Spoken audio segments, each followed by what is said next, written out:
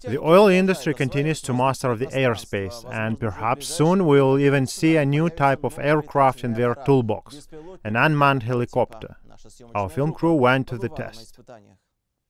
This is our launch point, this is our landing. Today the new drone has to cover 53 kilometers. In a couple of minutes it is going to arrive from one of the booster pump stations already carrying oil samples. Here at the super viscous oil treatment facility it will be loaded with several more samples of black gold, after which the helicopter will fly to the laboratory. Prior to this, oil samples were transported daily by land transport. The purpose of the drone is to make it easier for people to work in conditions in which they cannot perform their basic duties.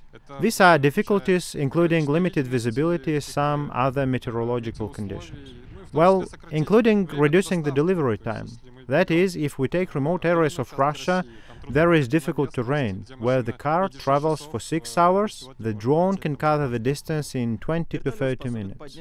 The helicopter is capable of lifting cargo up to 7 kilograms and reaching speeds of 108 kilometers per hour. The Belarusian-made model is not afraid of either 30-degree frost or strong winds. Due to its aerodynamic and engineering design features, the helicopter can withstand wind gusts up to 15 meters per second. Vertical takeoff and landing makes it easier to operate than other drones. This unmanned aircraft system is capable of staying airborne up to 2 hours and covering a distance of 120 kilometers. Today, we are testing this technology. We will evaluate the results and then consider its feasibility for our processes. The flight plan is set in advance. Control is carried out from the ground control station from a laptop. The monitor displays all the current parameters of a drone, from speed to engine temperature.